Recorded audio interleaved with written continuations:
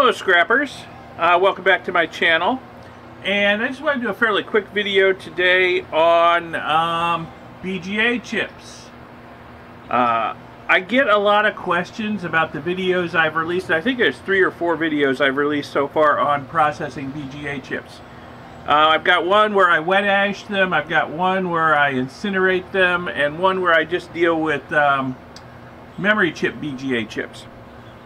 So, and I get a lot of questions on those. People, first of all, they don't know what constitutes a BGA chip, and that's pretty simple. These are all different types of BGA chips, and this is by no means, you know, all-inclusive. You'll come across all kinds of BGA chips.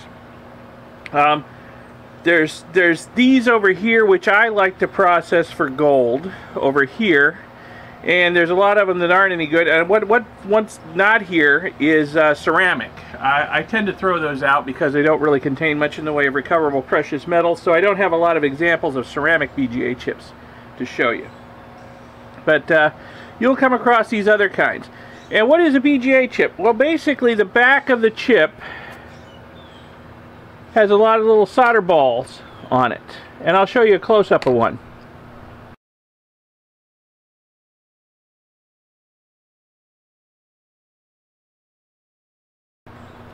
And what those solder balls are is how it mates with the motherboard or the circuit board that it goes on. They'll center it over the pads, all the little solder pads on the board, and then they'll put some paste on there and they'll heat it up and the solder will flow and it'll make all those little 150, 200 little connections will be made to the board. And what they call these solder balls is a ball grid array. And that's how we get the acronym BGA, from ball grid array. So that's all these are different kinds of BGA chips. And another question I get beyond what is a BGA chip is what are the different types of BGA chips? Well, there's all kinds of different types. You got these are what are called gold corner BGAs, because see that little golden corner down there? I'm ashamed to admit I don't know what that gold corner is for. Ground plane? I don't know. Anyway, and for my money, these are the best kind of chips to process for gold. The black epoxy blob in the center of this is probably about 1 to 1.1% gold by weight on these sorts of BGA chips. So these are the kind I like the best. Probably next best would be these kinds here with the shiny circle in the center. And what this circle is the top of a big copper heat sink that's bonded onto the die in there to get the heat out of the chip. So these chips are really heavy because they've got all that copper in them. So that's going to throw off your calculation of yield. Somebody was asking me in the comments of one of my BGA videos how to help them calculate the yield. Well, it's going to depend on lots of things. It's going to depend on the average size of the chips you're processing. It's going to depend on how many of them have heat sinks in them versus how many don't. Because, you know, the heat sinks, these chips are a lot heavier. They still contain gold, but since they're so heavy, you get like less gold per pound of these than you do in gold per pound from these, just because there's no heavy copper heat sink in them.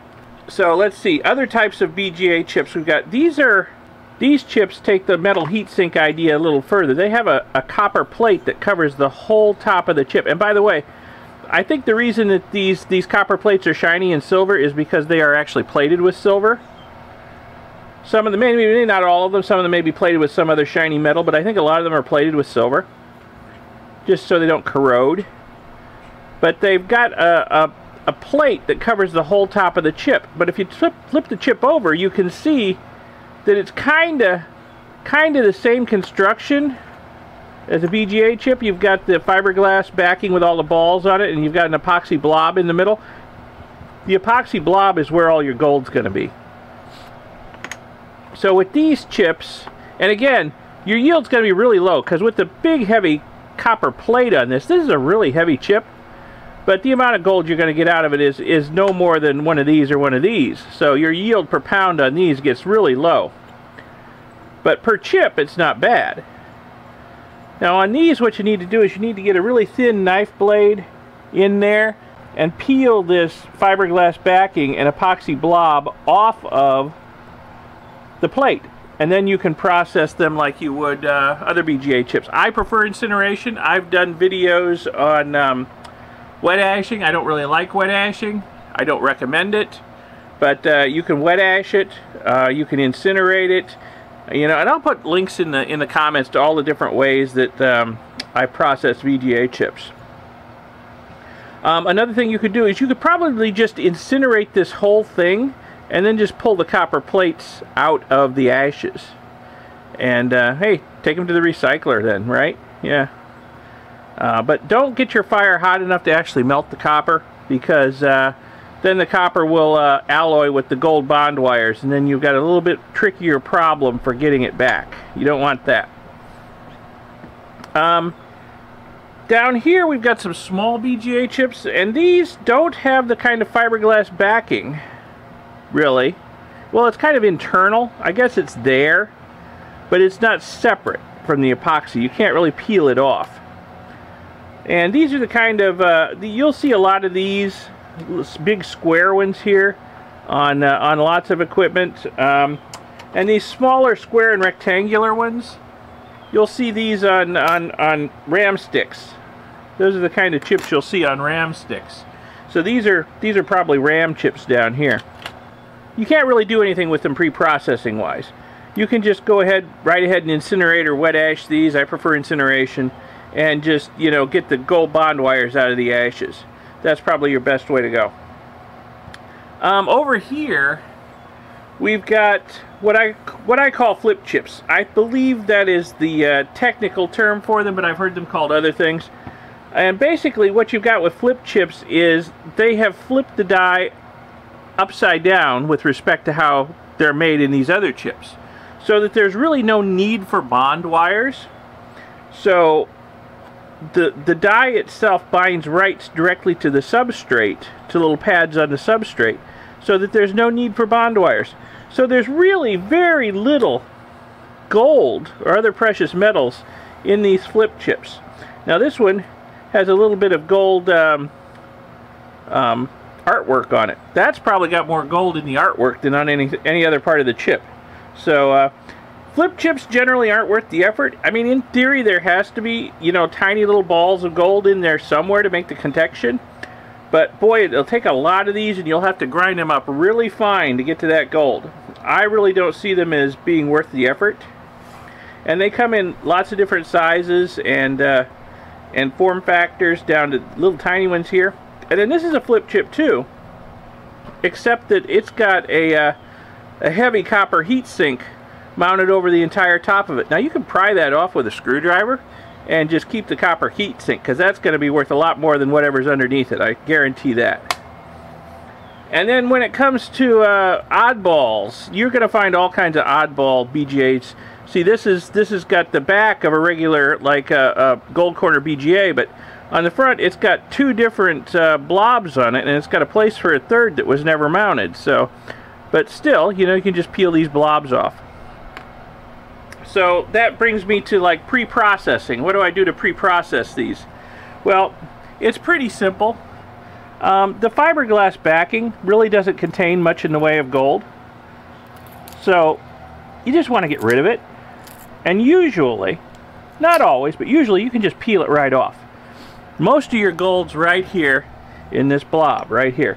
Now, there's some pretty shiny gold on this thing right here, but I can tell you what, it's a really thin layer of plating, and it's really hard to get at, and it takes a whole lot of these to amount to anything. So I have tried several different methods to get the gold out of these, out of the bottoms of these BGA chips, and I'll tell you what, I haven't hit on an economical one yet.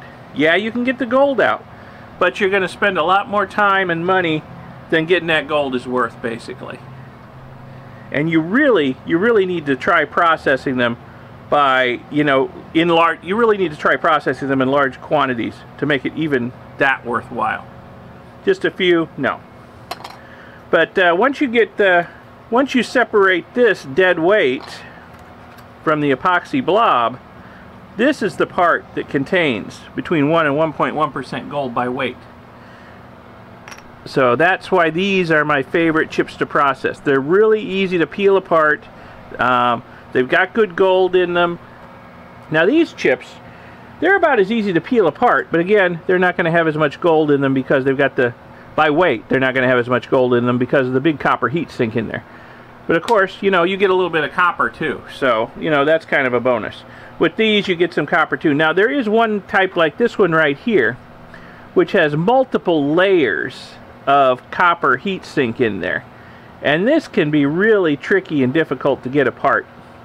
But, you know, you can work at it, or like I said, you could just try throwing the whole thing in the fire, incinerating it, and then just getting, you know, the gold bond wires out of the ashes, and then pulling the copper heat sink out and taking that to the recycler separately. That's probably your best bet with these, because these are, with the multiple layers of metal there, it's really hard to peel apart and get at the chip inside with the gold bond wires. So anyway, I hope that helps answer some of the questions I get about BGA chips. I know I was a little scatterbrained there. I maybe should have scripted this a little bit, but I get a lot of different questions, and I just sort of try to throw these out there and try and answer as many of them as I can. If you have more questions or comments or suggestions, please feel free to leave me a comment. Go to my website, my blog, and you can find my email address if you want to email me. You don't want to make a public comment, whatever, you can email me. And let me know what you think. Let me know what your questions are, your concerns. But when you're scrapping, always save the BGA chips. You know, not these. These are junk. But the rest of them contain good gold. Really good gold. So always save these BGA chips here and process them and get your gold out of them. Alright, well, thanks for watching. I hope you found this a little bit interesting, informative, whatever. Give it a thumbs up, give it a like, and subscribe to see future videos. There'll be more videos coming out on scrapping and retro computing and all kinds of other stuff, gold recovery, whatnot. So subscribe to see those future videos. Press the little bell icon. YouTube makes you press to be notified when new videos come out. And thanks again for watching. Have a good one. Bye.